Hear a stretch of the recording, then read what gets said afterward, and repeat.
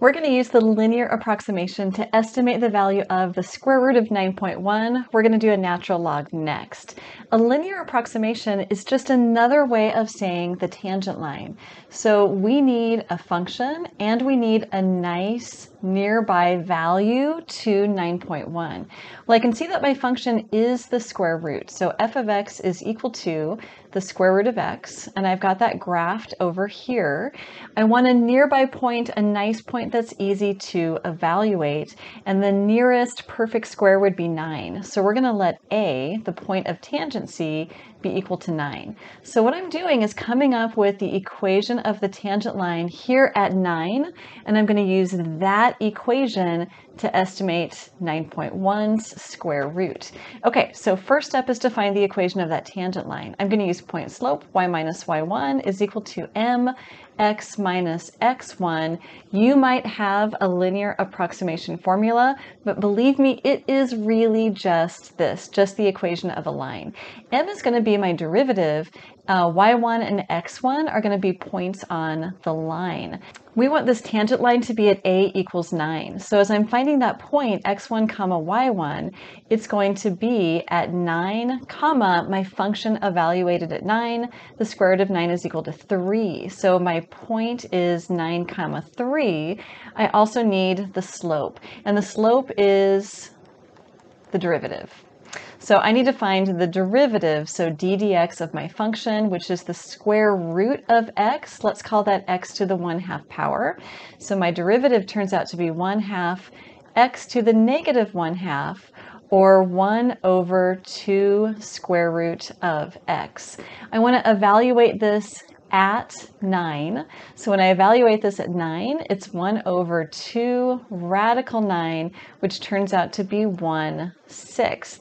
So let's put this together into our equation. So I'm almost done with the hard part. I've got my point, which is here, x1 and y1, and I've got my slope, which is m. So our equation is going to be y minus y1, which is 3, is equal to 1/6 x minus x1, which is 9. Now I'm not going to change this a lot. Instead, I'm just going to move the 3 over. I'm not going to bother to distribute that 1/6 through, and I end up with this as my linearization. So we can also name this L of x is equal to. Now I'm ready for step number 2. Step number 2 is to use the linear approximation to evaluate the square root of 9.1. So step number 2, we're going to look at radical 9.1, which would be f of 9.1. Well, we're approximating f with the linear function, L of x. So really, this just boils down to plugging in 9.1 right here. So what do we get? We get y is equal to 1/6 9.1 minus 9 plus 3, which is going to be 1/6 of 0.1 plus 3. So I can continue and come up with my value. So using my linearization, I get that the square root of 9.1 is approximately 0.1 over 6 plus 3. And when I put that into my calculator, I end up with 3.0166666 repeating. So 3.016 repeating. Next, we want to estimate, again with the linear approximation, the natural log of 1.01.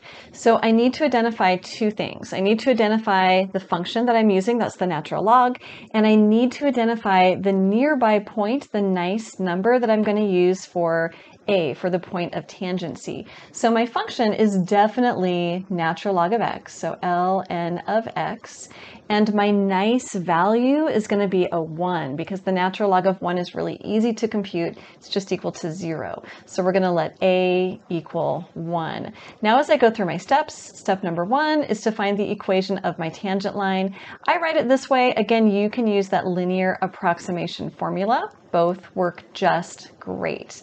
I need first my x1 and my y1. So x1 comma y1, I'm using my point of tangency, which is 1. So that's going to be 1 comma natural log of 1. which is 1, 0. I also need my slope, which is the derivative. So m is the derivative of my function ln x, which is going to be 1 over x. When I evaluate that at x equals 1, I end up with m, or f prime of a, is equal to 1. So now I've got my values. Let's put this together in my tangent line. So I get y minus y1, which is 0, is equal to m, which is 1, so 1, x minus x1, which is 1. I can clean this up just a little bit. I don't really need to do a lot. And I can rewrite this as y is equal to, I can add the 0 to both sides. I can distribute that 1. It's just x minus 1, a really nice tangent line. And I can use this to estimate the value of the natural log of 1.01. That is going to be our step number 2.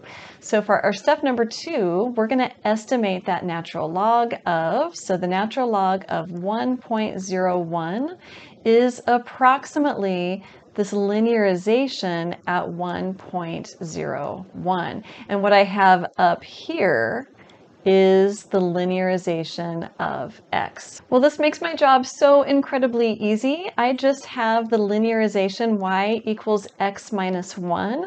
So that means that y is equal to 1.01 minus 1. And our value, so the natural log of 1.01, is approximately 0.01. Super easy. You're going to get these. Take a look at this next video here, and thanks so much for watching.